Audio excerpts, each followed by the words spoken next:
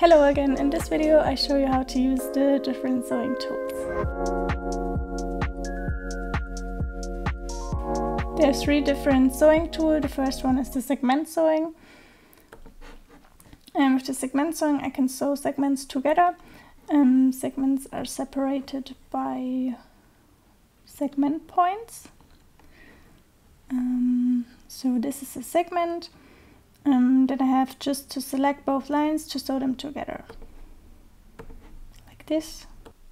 I have to make sure that this little notch is on the same side on both lines, because the notch tells you where you start your sewing.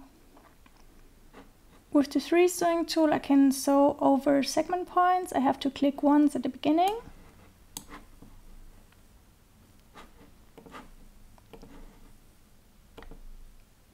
And once at the end.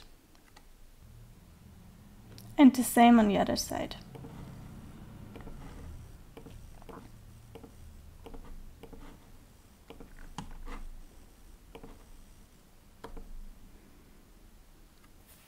And again I have to make sure to start at the same side.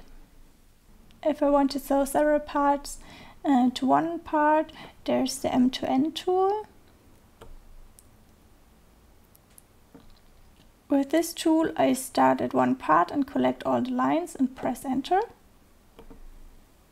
So, then enter.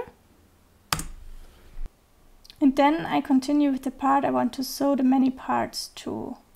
Like for example here the facing. Collect them and then press enter again.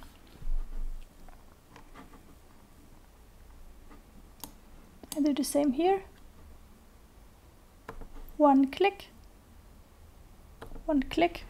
enter, and then collect the other one and enter. And here's the edit sewing tool, so I can edit seams. So just select the seam and press delete maybe, or right click and reverse sewing if the seam was the wrong way around. You can also move the seam if you want it to be longer or shorter. Maybe here.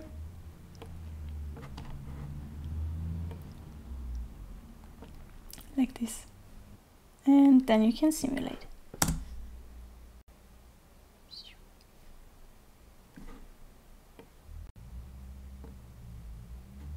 If something's happened, just pull on the fabric a little.